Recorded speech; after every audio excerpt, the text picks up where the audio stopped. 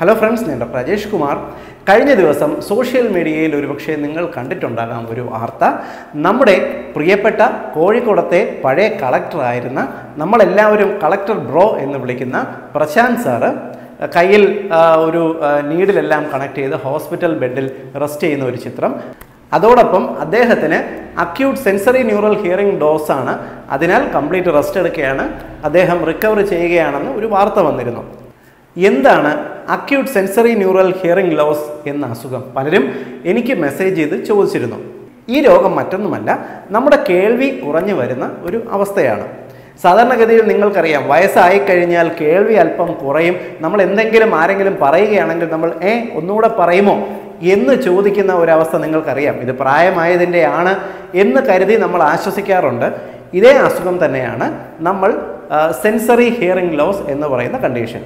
ഇത് സാധാരണ ചിലരിൽ അക്യൂട്ടായിട്ട് വരാറുണ്ട്. ഏതാണ്ട് 30 മുതൽ 50 വയസ്സ് വരെയുള്ള പ്രായക്കാരിൽ ചിലവർക്ക് പെട്ടെന്ന് ഒരു ചുരുങ്ങിയ കാലയളവിൽ, അതായത് ഒരു 10 ദിവസത്തിൽ പെട്ടെന്ന് നമ്മുടെ കേൾവി ശക്തി കുറഞ്ഞു വരുന്ന ഒരു സിറ്റുവേഷൻ കണ്ടിട്ടുണ്ട്. ഇതാണ് നമ്മൾ അക്യൂട്ട് സെൻസറി റിന്യൂറൽ ഹിയറിംഗ് ലോസ് എന്ന് പറയുന്നത്. നമ്മുടെ കളക്ടർ ബ്രോയ്ക്ക് പ്രശാന്ത് സാറിന് ഉണ്ടായ അസുഖം ഇതാണ്. എന്താണ് ഈ അസുഖം, എങ്ങനെയാണ് നമ്മുടെ കേൾവി കുറയുന്നത് എന്ന് ഞാൻ എക്സ്പ്ലെയിൻ ചെയ്യാം. നമ്മുടെ ചെവിയിൽ പ്രധാനമായും 3 ഘടകങ്ങളുണ്ട്. ആദ്യത്തെ ഘടകം എന്ന് പറയുന്നത് നമ്മുടെ പുറമേയുള്ള ഈ ചെവിയുടെ ഈ ഭാഗവും അതോടൊപ്പം ഉള്ള അകത്തേക്കുള്ള ഈ കനാലുമാണ്. രണ്ടാമത്തെ ഘടകം മിഡിൽ ഇയർ എന്ന് നമ്മൾ പറയുന്നത് നമ്മുടെ കർണപടം, നമ്മൾ കേൾക്കുന്ന അകത്ത് ഉള്ള ഒരു വെളുത്ത തരത്തിലുള്ള ഒരു പ്രതലവും അതിൻ്റെ ഉള്ളിലുള്ള 3 എല്ലുകളുമാണ് മിഡിൽ ഇയർ എന്ന് പറയുന്നത്. ഇന്നർ ഇയർ എന്ന് പറയുന്നത് നമ്മുടെ ചെവിയുടെ ഏറ്റവും ഉള്ളിലുള്ള ഭാഗമാണ്. ഈ 3 ഭാഗമാണ് നമ്മൾ ഒരു ശബ്ദം കേൾക്കുന്നത് നമ്മുടെ തലച്ചോറിനെ കൊണ്ട് സെൻസിറ്റൈസ് ചെയ്യിക്കുന്നത്. നമ്മളൊരു ശബ്ദം കേൾക്കുന്നത് എങ്ങനെ എന്ന് പറഞ്ഞു തരാം. പുറമേ നിന്ന് വരുന്ന ഒരു ശബ്ദത്തിനെ നമ്മുടെ പുറമേ കാണുന്ന ഈ ഭാഗം, നമ്മുടെ ചെവിയുടെ ഈ ഭാഗം റിസീവ് ചെയ്തിട്ട് അതിനെ ഉള്ളിലേക്ക് പ്രവേശിപ്പിക്കുന്നു. ഇതിൻ്റെ ഉള്ളിലുള്ള ഈ കനാൽ വഴിക്ക് ഈ ശബ്ദം ഉള്ളിലുള്ള കർണപടത്തിൽ പോയി തട്ടുന്നു. കർണപടം ചെറുതായിട്ട് വൈബ്രേറ്റ് ചെയ്യും, ശബ്ദത്തിനനുസരിച്ച് വൈബ്രേറ്റ് ചെയ്യും. കർണപടത്തിൽ നിന്നും അതിൻ്റെ ഉള്ളിലിരിക്കുന്ന എല്ലുകളുടെ ചെറിയ വൈബ്രേഷൻ വഴിക്ക് ശബ്ദഘടകങ്ങൾ ഇന്നർ ഇയർ അഥവാ കോക്ലിയ എന്ന് വിളിക്കപ്പെടുന്ന ഭാഗത്തേക്ക് എത്തും. അവിടെയാണ് നമ്മുടെ പുറത്തുനിന്ന് വരുന്ന ശബ്ദത്തിനെ ഇലക്ട്രിക്കൽ ഇമ്പൾസ് ആക്കി മാറ്റുന്നത്. ഈ ഇലക്ട്രിക്കൽ ഇമ്പൾസുകളെ ചെവിയിൽ നിന്നും നാഡികൾ വഴി തലച്ചോറിലേക്ക് എത്തുന്നു. അതായത് നമ്മളൊരു ശബ്ദം കേൾക്കുന്നു എന്ന് പറയുമ്പോൾ പുറമേ നിന്ന് വരുന്ന ശബ്ദം ചെവിയിലെത്തി ഞാൻ ഈ പറഞ്ഞ ഇത്രയും പ്രോസസ്സ് കടന്ന് നെറു വഴി നമ്മുടെ തലച്ചോറിലെത്തുന്ന അത്രയും ഒരു പ്രോസസ്സ് കഴിയുമ്പോഴാണ് നമ്മൾ ആ ശബ്ദം കേൾക്കുന്നത്. എന്നാൽ ഈ ഘടകങ്ങളിൽ എവിടെയെങ്കിലും ഒരു ചെറിയ തടസ്സമുണ്ടായാൽ അത് നമുക്ക് കേൾവിക്ക് തകരാറ് സംഭവിക്കാൻ കാരണമാകും. നമ്മുടെ കളക്ടർ ബ്രോയിന് വന്ന സെൻസറി റിന്യൂറൽ ഹിയറിംഗ് ലോസ് എന്ന് പറയുന്നത് ഇന്റേണൽ ഇയറിൽ, അതായത് ചെവിയുടെ ഏറ്റവും ഉള്ളിലത്തെ ഭാഗത്ത് നമ്മുടെ ശബ്ദത്തിനെ വൈദ്യുത കണങ്ങളാക്കി മാറ്റുന്ന ഭാഗത്തിന് വരുന്ന കേടുപാടുകളാണ്, കോക്ലിയയ്ക്ക് വരുന്ന കേടുപാടുകളാണ് സംഭവിച്ചിരിക്കുന്നത്. 2 തരത്തിൽ ഈ കണ്ടീഷൻ ഉണ്ടാക്കാം. ഒന്ന് അക്യൂട്ടായിട്ട് വരാം, ചെവിക്ക് വരുന്ന ഒരു ഇൻഫെക്ഷൻ അല്ലെങ്കിൽ ശരീരത്തിനെ ബാധിക്കുന്ന ഏതെങ്കിലും ഒരു ഇൻഫെക്ഷൻ്റെ ഭാഗമായിട്ട് നമ്മുടെ കോക്ലിയയുടെ ഈ ഇമ്പൾസിനെ ബാധിക്കാം. അതല്ലെങ്കിൽ ഇതിനെതിരെ ശരീരത്തിൽ ഫോം ചെയ്യപ്പെടുന്ന ചില ആൻറ്റിബോഡീസ് നമ്മുടെ കോക്ലിയയുടെ ഫംഗ്ഷനെ കുറയ്ക്കുന്നു. ഇതും കേൾവി കുറയുന്നതിന് കാരണമാകും. ചിലർക്ക് ഒരുപക്ഷെ ഗർഭിണികളായിരിക്കുമ്പോൾ അവർക്ക് വരുന്ന ചിലതരം ഇൻഫെക്ഷൻസ് ലൈക്ക് എൻസിഫലൈറ്റിസോ മംസ് അഥവാ മുണ്ടിനീര് പോലുള്ള രോഗങ്ങൾ ഒരുപക്ഷെ ഗർഭസ്ഥ ശിശുവിൻ്റെ കേൾവി ശക്തിയെ ഇത്തരത്തിൽ നശിപ്പിച്ചു എന്ന് വരാം. ഇതുമാത്രമല്ല, ജനിതകമായിട്ടുള്ള ചില ഘടകങ്ങളുണ്ട്. കൂടാതെ നമ്മൾ എടുക്കുന്ന ചിലതരം മരുന്നുകൾ ഒരുപക്ഷെ ചെവിയെ ബാധിച്ചു എന്ന് വരാം.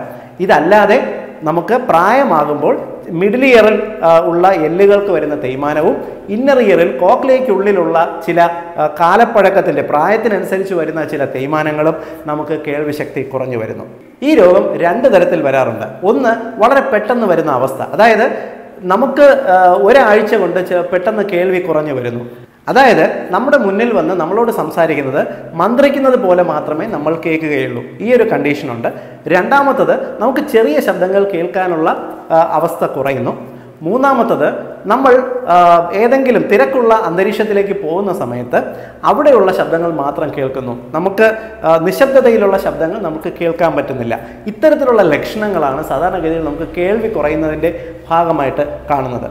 പതിവായി ഉയർന്ന വോളിയത്തിൽ ഇയർഫോണുകൾ വച്ച് കേൾക്കുന്നവരും സ്ഥിരമായി ശബ്ദ മലിനീകരണത്തിൽ എക്സ്പോസ്ഡ് ആകുന്നവർക്കുമെല്ലാം ഇത്തരത്തിൽ നമ്മുടെ കണ്ടക്ഷൻ ഹിയറിംഗ് ലോസ് വരാനുള്ള സാധ്യത വളരെ കൂടുതലാണ്. 3 തരത്തിൽ നമുക്ക് ഈ ഒരു സിറ്റുവേഷൻ മാനേജ് ചെയ്യാം.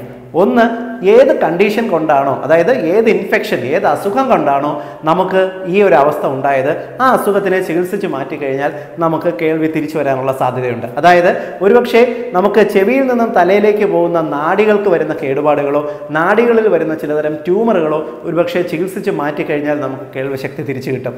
ഏതെങ്കിലും ഒരു ഇൻഫെക്ഷനാണ് നമുക്കിത് ഉണ്ടാക്കിയെന്നുണ്ടെങ്കിൽ അത് മാറ്റാൻ സാധിക്കും.